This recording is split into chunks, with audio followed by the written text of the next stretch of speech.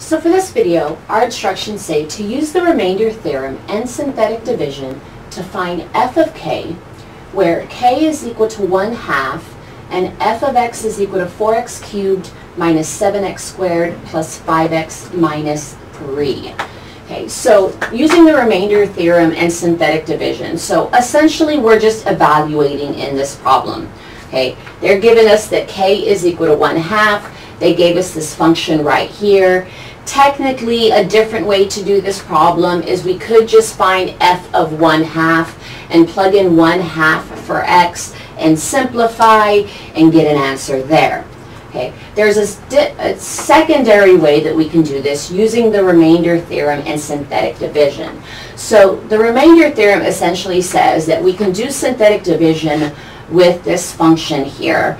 And what we get in that last spot where we're typically wanting to get a 0 whenever we're finding zeros, that is actually going to be the value of our function at a given point. So let's just jump straight into the synthetic division so we can see what we're talking about. So we're going to use the point 1/2 is what we're going to test. And we're using synthetic division, so that means we're taking the coefficients of our function. So we're going to take 4, -7, 5, and -3. And we're going to do synthetic division with this. And what we get down over here in this last spot over here, that's actually going to be the value of our function at the point 1/2. That's what the remainder theorem tells us. All right, so let's go ahead and do synthetic division here. So dropping down 4, all right, we do 4 times 1/2. 4 times 1/2 is 2. -7 plus 2 gives us a -5. Then we do -5 times 1/2 gives us -5/2. Then we need to add 5 plus a -5/2, right? So if you want to, we can do that addition off over here to the side just real quickly here. Get common denominators of a 2, so we get 10/2 plus -5 over 2. And when we add that together, we get a positive 5/2.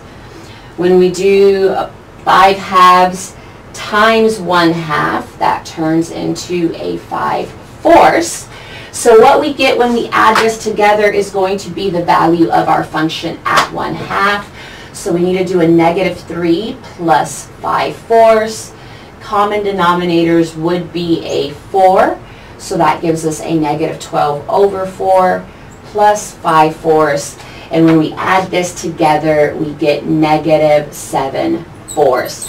And that's what would actually be the value of our function. So this says, what this is actually meaning here, it says that if we take f of 1/2, we're going to get -7/4. If we plugged in 1/2 into x and simplified our function, the answer we would get is a -7/4 is what this is telling us.